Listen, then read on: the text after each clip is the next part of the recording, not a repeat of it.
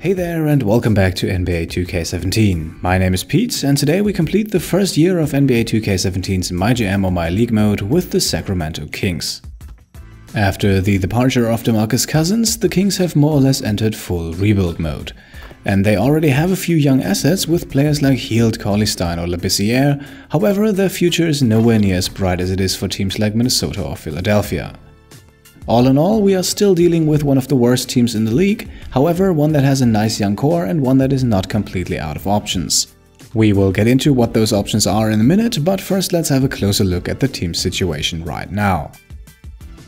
Starting at the point guard is either Darren Collison or Ty Lawson. Collison is slightly better rated, but both are expiring, so you might not be able to rely on them long term. While a few veterans here and there can certainly keep a rebuilding team from falling apart, your long-term plans are likely going to include someone younger. That person might be Langston Galloway, who came from the Pelicans in the Cousins trade. However, his ceiling is somewhat limited, and unless he accepts his $5.5 million player option, he is also expiring after the season. The shooting guard then looks a bit better. Buddy Hield is your highest rated player and currently one of your best assets, so making him the starter makes a lot of sense. Behind him you can choose either Afflalo, Temple or McLemore as the backup. I would personally put my money on McLemore, since Afflalo comes with a hefty price tag and both Afflalo and Temple are also getting a bit old for a rebuilding team. McLemore is a bit of a liability on defense though, so keep his minutes limited, especially against strong attackers. Richardson then can be kept around, as he might develop into a suitable backup player if you give him enough time. Let's move over to the small forward, and that position is home to your highest rated player, although one that you can barely call a star player. Rudy Gay is good but definitely not able to carry a team on his own, plus he's on the wrong side of 30 and his $13 million contract could expire after the season unless he accepts his player option. As a team that is fully committed to rebuilding, his potential departure should not hurt you that much, and his trade value is probably not high enough to give you anything great in return. Another player that came from New Orleans is Tyreke Evans, who actually started a very promising career in Sacramento as Rookie of the Year, but sharply declined after that. However, yes, you guessed that right, he is also on an expiring contract.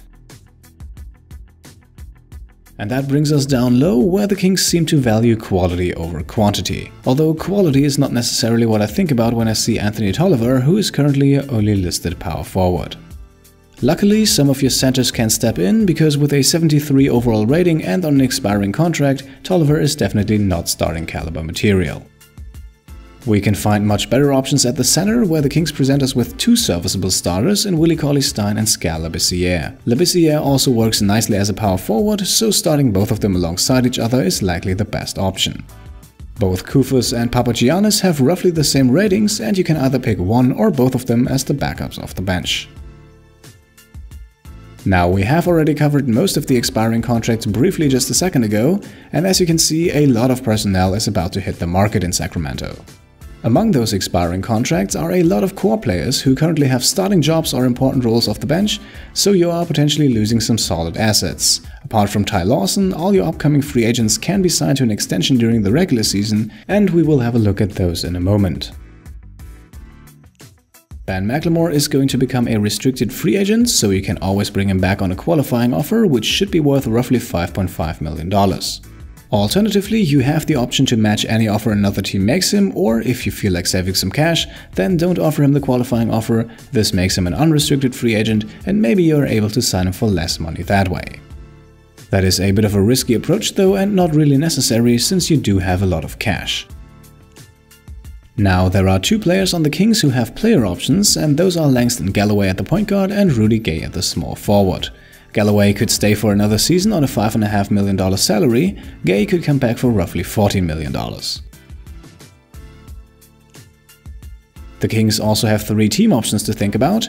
Afflalo, Tolliver and Cauley-Stein have one coming up, and Cauley-Stein is probably the only no-brainer candidate among those. Now let's quickly talk about cap space, and for the 2016-17 season the Kings still have a bit of room under the salary cap, which would allow them to add another $5 million. Once free agency starts, they could have up to $70 million in cap space. However, that amount will be slightly lower thanks to options and potential contract extensions. In any case, you should still be able to sign at least one max contract player if you decide that is what you want to do. Now, as you can see here, the Kings do not seem to have their own first-round draft pick in 2017. That, however, is only true under certain circumstances. The pick is currently residing in Chicago and has a top 10 protection on it. Should the Kings end up in the lower third of the league, and that is more than likely, the pick stays in Sacramento and the 2018 first-rounder goes to Chicago. Additionally, the Kings also own the Pelicans first-rounder, and that pick might also end up in a lottery. But keep in mind that a full season of Anthony Davis and Demarcus Cousins could very well put the Pelicans in the playoffs in 2K, so I wouldn't bet on this pick to land you a superstar. The Kings are also loaded with second-rounders, so you have a lot of trade sweeteners if you need them. Now, as a result of the situation overview, and before we go into the 3 moves, we always do our 3 key questions. Those are 3 potential issues that might arise in your first season with the Kings, and having an answer for all 3 of them might make your life a lot easier. Question number 1. How aggressively are you going to rebuild? There are several philosophies when it comes to a rebuild. You might decide to move everyone above the age of 25 for picks or younger players, or you could take a slightly more conservative approach and go a bit slower. This decision mostly affects your older players who are still under contract for a while, but it should also guide you when it comes to potential contract extensions. Players like Darren Collison or Aaron Aflalo come to mind here. Question number 2. Which position has the biggest need? You do have a few assets to make moves, but you are certainly not drowning in them. Chances are you will not be able to put a young up-and-comer in every position in just one season, so you have to set priorities. With 2 starting caliber players expiring and potentially leaving, the point guard is a good option, but so is the small forward for the exact same reason. And question number 3, are you going to trade Rudy Gay? Now, on paper, Gay is definitely your best player. His player option will not screw you over financially, even if he takes it, but it's still an uncertainty factor. As a rebuilding franchise, Gay will likely have no long-term future with the team, and you might want to move him while he holds at least some value. On the other hand, shipping him off might create one more hole that you will have to fill in the offseason, and you already have your hands full. Now, when it comes to players that I would not move in Sacramento, Buddy Hield, Willie Cauley-Stein and Skal Labissiere are at the top of the list. While none of them is a true superstar, and they will probably also never truly develop into one, they form a very nice young core that you can build around. The rest of your team is not irreplaceable though, and can be moved freely for the right offers. And now we are almost ready to get into our 3 moves, but before we start, I would change either Skal Labissiere or Willie Cauley-Stein to power forward and start them alongside each other. Both get a rating increase, but because of his better outside touch, I went with Labissiere. And now for move number 1, we are going to trade Aaron Aflalo. With our first move, we will cut down our shooting guard rotation. With Buddy Hield coming over from New Orleans, we have no need for the services of 4 backup shooting guards, and Aflalo sticks out with his $12.5 million salary. Garrett Temple can at least be a serviceable defender, while Aflalo is just one more shooter that we don't need with Hield and McLemore on the roster. Since Aflalo is already 31 years old and fairly expensive, don't expect a great player in return. Still, a few interesting options are available. Both the Nuggets and the Pelicans are willing to part ways with a lottery-protected first-rounder a few years down the line. And while that is not the most intriguing offer, it might make some sense for you as a rebuilding team. However, whether or not Aflalo is truly worth a first-round pick, even a protected one, that is certainly up for discussion. If you're willing to acquire a bit more salary long-term, the Mavericks are offering Wesley Matthews. While he's listed as a shooting guard and you might now rightfully think that this move doesn't really solve anything, Matthews works just as well as a small forward. With Gay potentially and Evans definitely expiring, acquiring a starting caliber player here is not the worst idea. On the other hand, Matthews is very expensive, also above 30, and also has a potentially troubling player option coming up. Similar issues exist for trades involving guys like Evan Turner or DeMarre Carroll, for example. The trade I eventually settled with was this: Aaron Aflalo and a second rounder for Spencer Dinwiddie from the Nets. With Lin and Whitehead battling him for minutes, Dinwiddie will likely not see much playing time in Brooklyn. Additionally, the Nets have a few expiring wing players themselves, so acquiring someone they can keep for at least one more season has some value. The second rounder is added to make the trade a bit more fair, and we grab ourselves a young point guard with solid potential. As a result of this move, we now still have Temple and McLemore competing for the backup shooting guard spot. And if you want to, feel free to switch one of them to small forward, where both of them work just as well. The situation won't be much better there for the moment, but if you don't bring Tyreke Evans back, the small forward holds a lot more potential to get solid minutes off the bench. With the arrival of Dinwiddie, we also have a rather clogged point guard rotation, although this is exactly what we now tackle in move number 2. Because in move number 2, we will stabilize our point guard rotation. Now, there are several ways to go about this, and I will go into all of them briefly. If you followed my move number 1 and acquired a point guard, I would now offer a contract extension to Darren Collison. Collison can be a starting point guard for the next few years, and locking him down gives you one less thing to worry about. His salary should be in the $10 million range, which is not cheap but alright for a player of his caliber. With Collison remaining and another point guard arriving as a result of move 1, I would now however trade away Langston Galloway. In my case, Dinwiddie is younger and has a higher ceiling, while Galloway only has a potentially troublesome player option coming up. However, if you desperately want to hang on to him, $5.5 million are not that high of a price to pay. Still, for a third-string point guard, you can probably find someone cheaper on the free agency market or in the draft. Now, if you did not acquire a point guard in your first move, I would still offer a contract extension to Darren Collison, but I would also definitely hang on to Galloway, as the two of them can be a serviceable duo for the next few seasons. Even if you plan to draft another point guard or want to sign one in free agency, this procedure makes sense as there are a few risks attached to both Galloway and Collison.